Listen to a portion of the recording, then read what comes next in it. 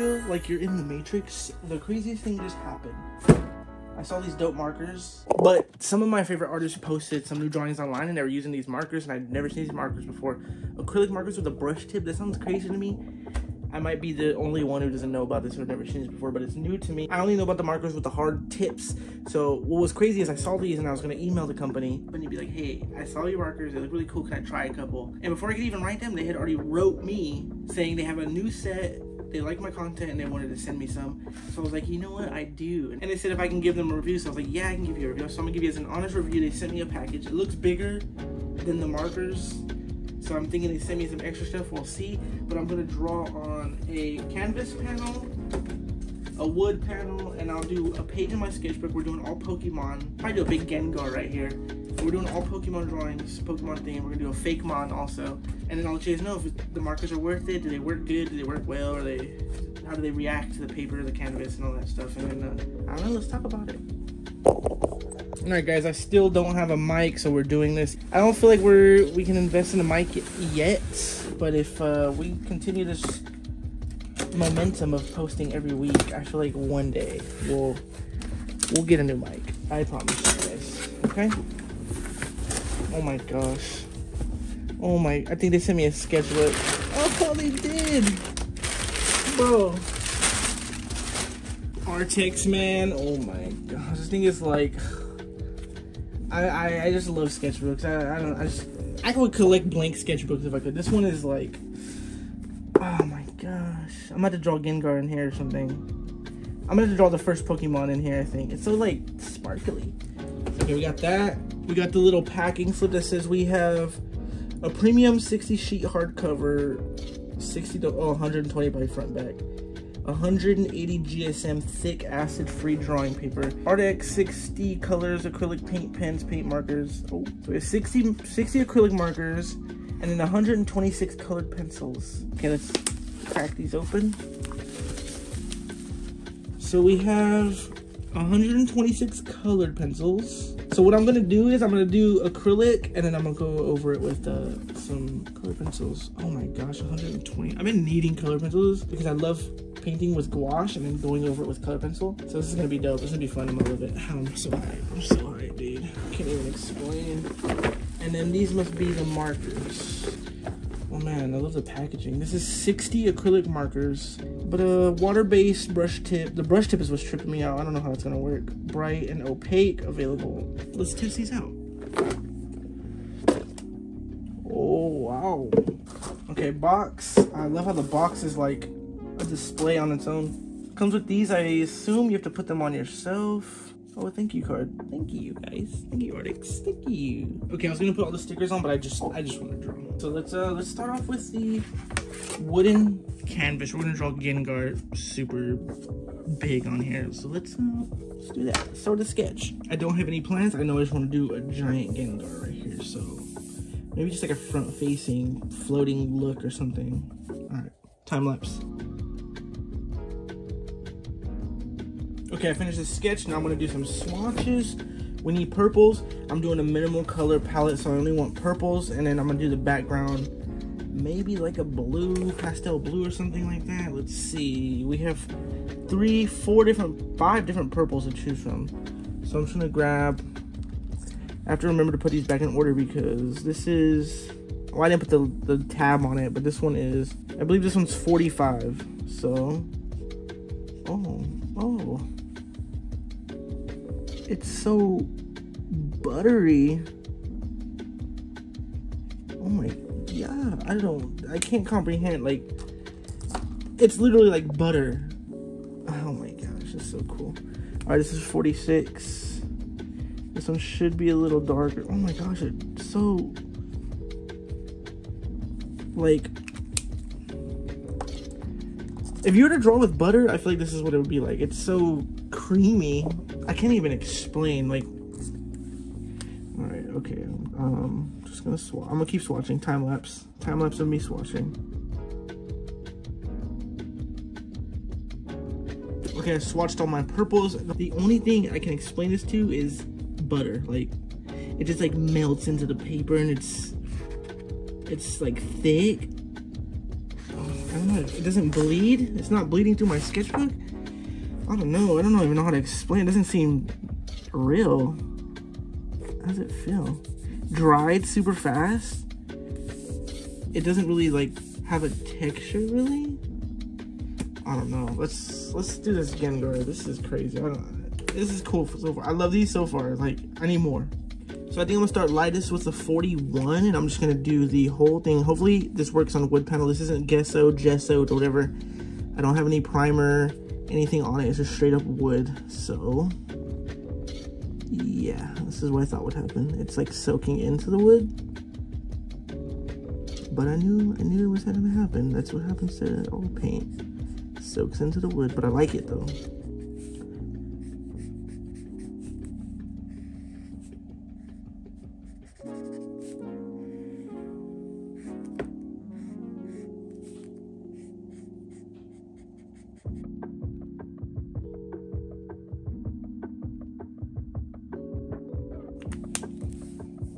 Okay, I stopped right there because this color's a little bit too light for the wood. I think I'm gonna fill it in with a darker color. So I'm gonna do that real quick, and then we'll get onto the shadows.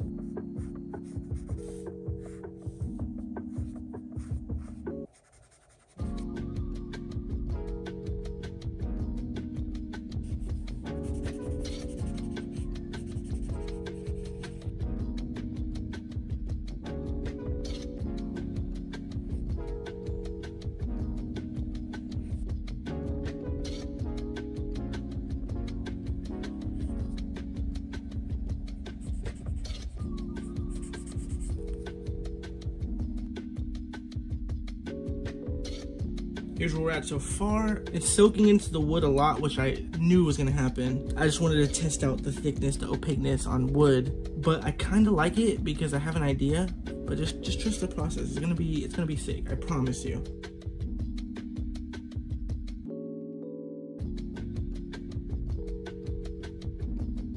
Okay, this is what we have so far. It's basically done. I just need to do a background, which I'll use another paint for because this will probably take a long time if I use the pens, and it would probably use up all my ink to fill this background, but I think I'm gonna do a red background. But now let's go over it with the color pencils. Add some detail.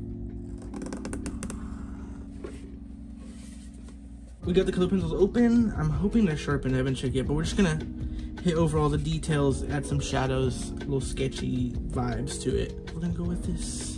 Should we swatch? Let's swatch. I'm gonna swatch. Let's see what we got here. This is a, doesn't say, oh, Parma Violet. Here's what I like to do. I just like to add little, like, this is what I like to do with my digital art too. I just go over like the whole area with a little messy, sketchy texture. I love the way this pencil draws on wood. It's smooth like the markers, but it's like has that grit like texture.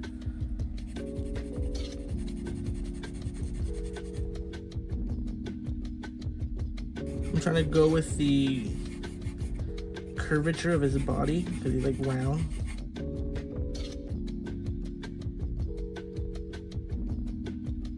I was gonna say I think I need to sharpen it, but I kind of like it flat. Okay, after I finish the base color texture, I'm gonna go in with a little bit of a darker color, ultramarine violet, and I'm just gonna hit like his leg, because his leg I feel like would be in shadow, so I'm gonna give that a little bit of a darker texture. And you would think this on wood would not work because it's colored pencils, but it actually, I feel like I prefer the way it feels over paper. I just like getting like a super scratchy texture. And then I feel like his tail would have a texture, darker texture. And then also his little ear flap or whatever this is up here would have a little bit of a texture. But man, I haven't used color pencils in so long, but I love these so much. They feel so good. Maybe like blend it a little bit.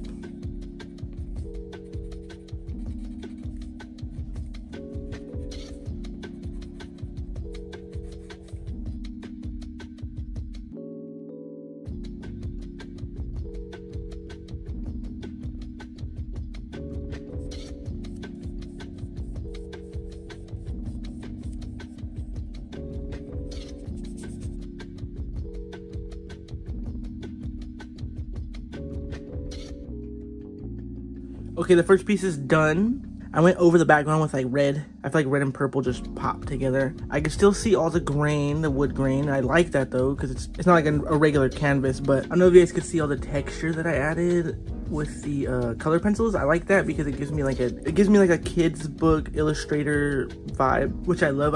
I would love to do a whole children's book with these markers and these pencils, but so far I love everything. The only thing I don't like is this thing where you have to put the stickers on the markers and you don't know what color. Obviously, like, you just look at it like, yes, it's blue, but like, what blue is it? I mean, well, it's F66 because I put that sticker on there, but if I didn't have that sticker and I lost the blue, like in a pile of other blues, like, let me see, there's two blues here that are similar.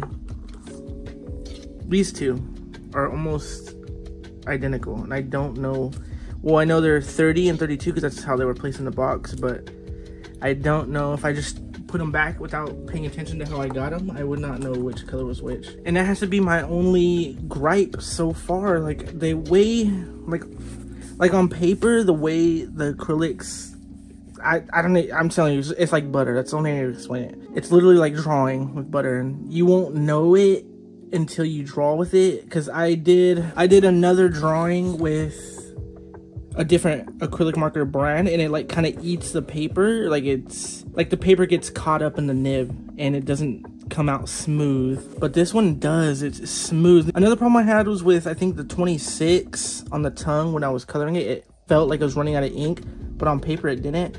So I think the wood grain was just absorbing it all the ink. So I wouldn't recommend. Next time if I did wood grain, I would probably gesso it or put some kind of primer first. But so far, I love them. I highly recommend them. If you're in the market for markers or anything like traditional pencils, I would say give them a try.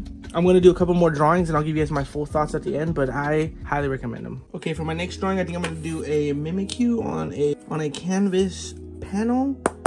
This one's like pre-prep, so I don't think the ink will soak in, and I think we should be good. And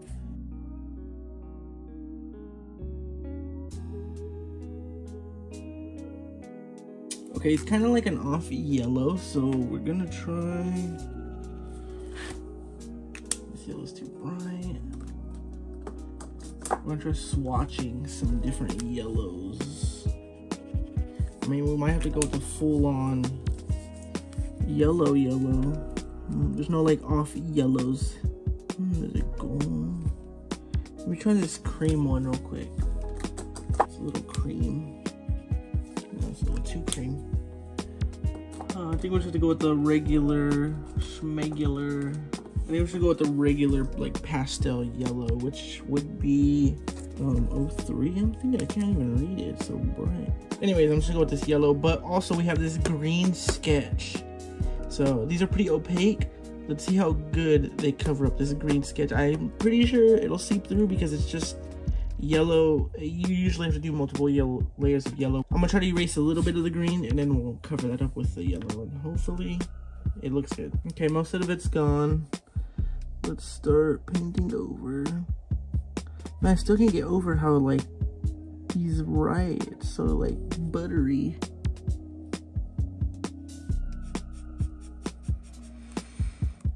Like you'll never understand until you actually use these. They're just so juicy. I don't even know how to explain it. It's like, it's kind of like, I would say maybe writing with like lipstick or something like that, but if the lipstick was like super creamy and just melted into the canvas. Yeah, I think that's probably like the closest thing I could think of. Okay, so here's how it looks after one coat. You can still see the green. It has to dry also. You can still see the green, but it is super opaque. Honestly, if I would have did like a regular pencil sketch underneath and then erased it, yeah, I don't think you would see any of those lines. But I like the sketchy lines because you guys know I go over it with the color pencil and make it look all sketchy anyway. So that's fine with me. I like that. I like the texture. The canvas, it works on the canvas super well. So I think I'm gonna get some more of these canvases because I like these because they're light. They're not like regular canvases where they're super thick. I think I'm gonna make a bunch of these, a bunch of Pokemon maybe, and then I'll take them with me to my next like convention or something and sell originals. I don't know, if you guys want these ones, I'm gonna put them in my description or something. You guys could grab them.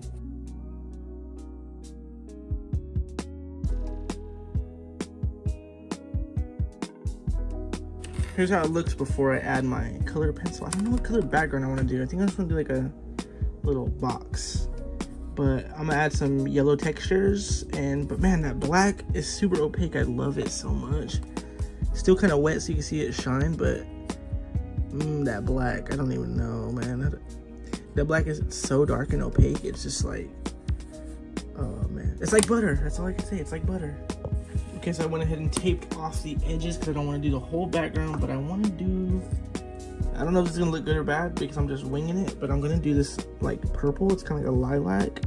I feel like when I think of this character, I think of Halloween. I feel like purple is like Halloween. I might be wrong, but let's, and you know what? I like it actually. It looks fine. I just hate filling in the backgrounds with these markers because I feel like I'm gonna waste all my ink, but it's okay.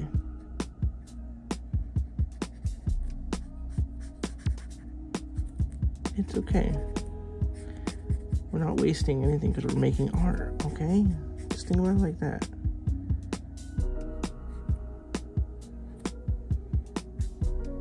I think this is the color I said earlier that I felt like I was running out already.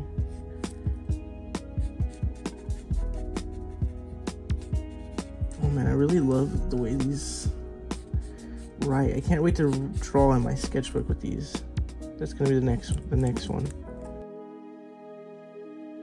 I'm just gonna do an up down vertical brush strokes, and then if whatever I miss, if I don't fill it in completely, I want to keep it that way, like super sketchy. I'm gonna go over the blacks for sure.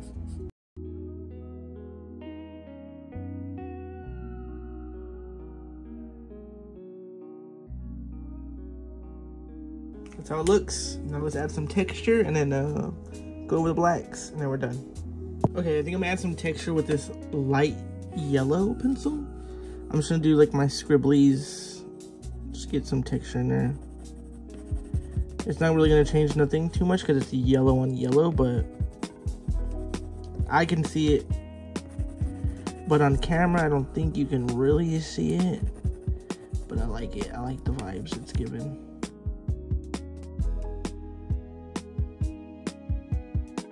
Okay, we finished this one. The textures are fine. I love it. So far, this might be my favorite one. Well, we only done two, but this might be my favorite one. This one's cool, but now that I'm looking at it compared to this one, it didn't come out the way I thought it was gonna come out. That one's still cool. That's on a wood panel. This is a canvas panel. Favorite one. Let's do the next one. The one I'm most excited for, the sketchbook one. Let's go. So for the next drawing, I'm going to be doing it in my sketchbook, but I'm going to be using my sketchbook and not the one that they gave me. They gave me this one, which is super thick, the paper, but I feel like this one's more accessible to the public, so you guys can just get this one at Michael's for like $5 or $6 or something like that. So I'm going to draw on this one, and we're going to do another Pokemon, but we're going to do a Fakemon. I'm gonna look up something on, I'm gonna pull up an image, I'll probably put it on the side. I'm gonna make a Fakemon real quick, and I'm gonna draw that Fakemon in my style right here, boom, using markers. Okay, so I got this one. It looks like Haunter, I think Geodude, Machamp, I wanna say. We're gonna draw this one. I like the green. Let's give it a try.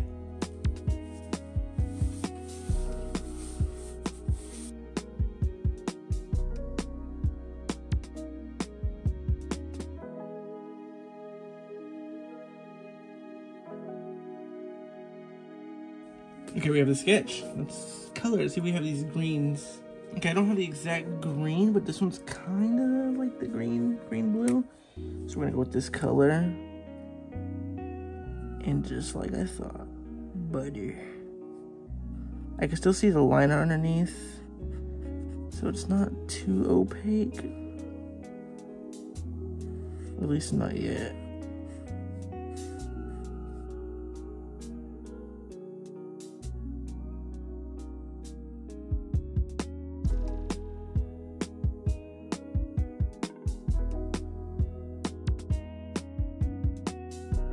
Okay, first coat is done. Let's add some shadows or something. So I think keeping up with the green, I got this a little bit darker green. Well, it's pretty dark. I'm just gonna get all the undersides where a shadow might be. And then I'm gonna go over it again with like black or something. I just wanna get them, I just wanna get the grooves. Okay, it's pretty, I can see my streaks a lot. It doesn't bleed at all. Texture, there's not really that much texture. There's a little bit, but if I like brush it off, it's not there. But the darker colors are definitely more opaque than the light colors. Like this green, I cannot see anything under the green, but this like light blue, I could see all my streaks. I'm thinking if I went over it with like another layer, that might cover it up, but I like this look. So I'm gonna go over it with a pencil and just make it a little bit more sketchy looking and goofier, you know what I like.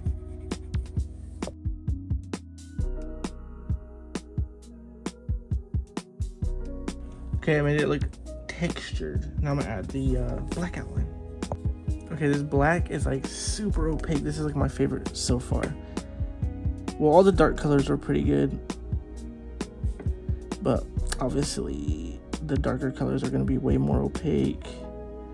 But this one, I just love it. So it just oozes, man. It just oozes. Okay, time lapse.